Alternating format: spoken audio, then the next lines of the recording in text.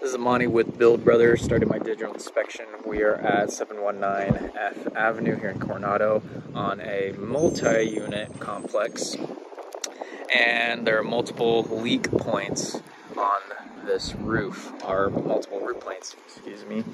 We have a little flat section right here, and then what we're looking at on the rest of the roof is a architectural asphalt shingle. Now, as far as pointing out those leaks, let me get right to it.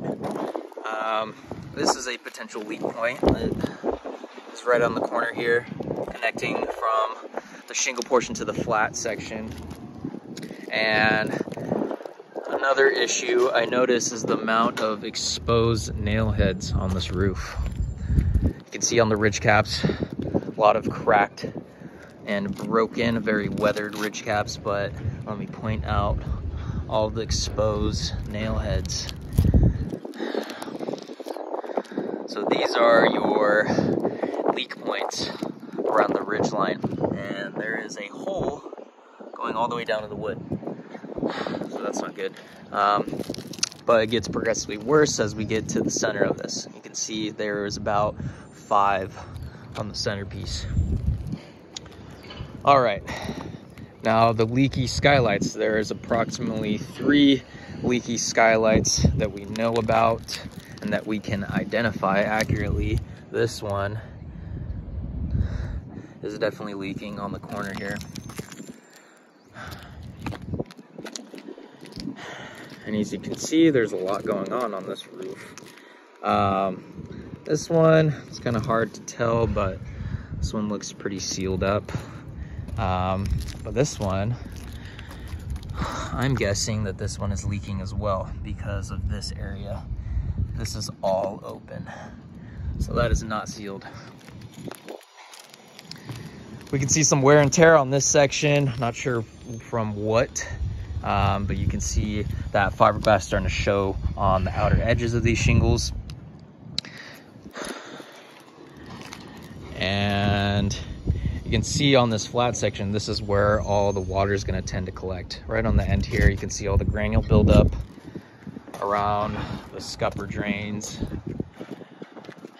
and a little bit of water staining. So that just tells us where the water is going.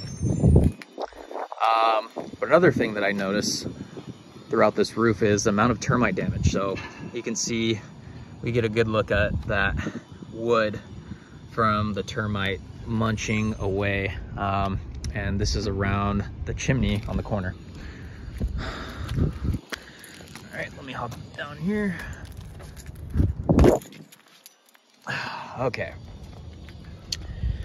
So we have some mastic repair around these shingles.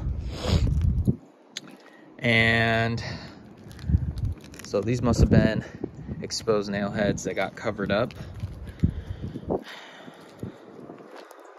All right, and we got some old skylights here. More mastic repair. And this is gonna be my guess as to where that second leak is coming from, or excuse me, the third. So we have 2 up there and another leaky skylight over here. So this is all cracked. This is definitely gonna need to be replaced or sealed up somewhat, because that is a leak. And then around these penetrations, these seals are open. Same thing over here. These penetrations need to be resealed. And same thing over here. This is completely open as well. So anytime it rains, that water is gonna go straight down into there. Alrighty. And more of that termite damage. So this, you can see all these termite droppings underneath here. So that fascia board has been getting eaten up. You can see a nice pile right there from the termites.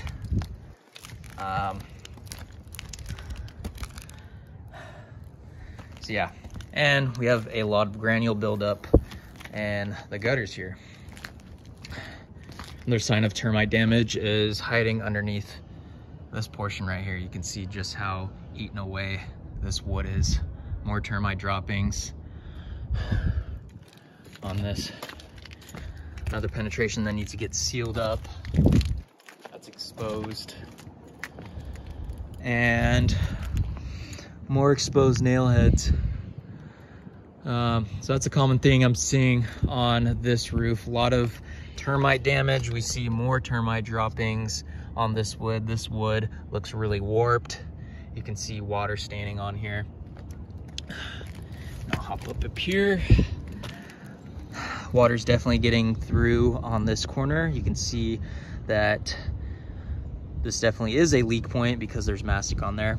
These ridge caps are cracked as well, just like the first roof plane. And again, we see multiple exposed nail heads on just about almost every single one of these ridge caps.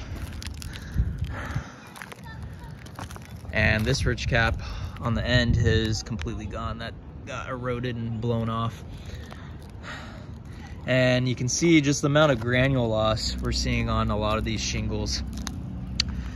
This happens just over time when those oils begin to evaporate under the sun for years and years, and those granules have nothing to hold on to, so they just fall off and blow away, end up in the gutters.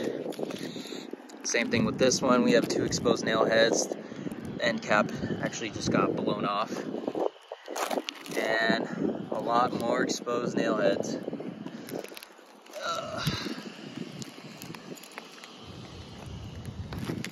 Same thing right here. This is definitely going to be a leak point.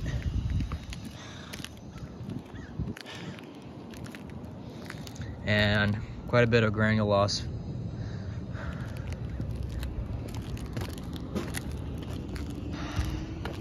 Same thing down here. This is completely lifted up. We have a metal piece, almost looks like step flashing, a piece of it sticking up. So again, you can see that's about an inch gap where water is allowed entry point. So our assessment of this roof, there are multiple compromised areas, multiple leak points, and you know, something else I missed. You can see again more of that termite damage. You can see just how rotted away this wood underneath here is. So because of this substantial termite damage within the wood, I mean, we don't know how much wood is going to need to be replaced. We know a good amount of it will be rotted out and need to be replaced. So that should be expected. But yeah, there are multiple leak points on this, so would definitely recommend just re-roofing this because of the amount of compromised areas and the amount of leak points.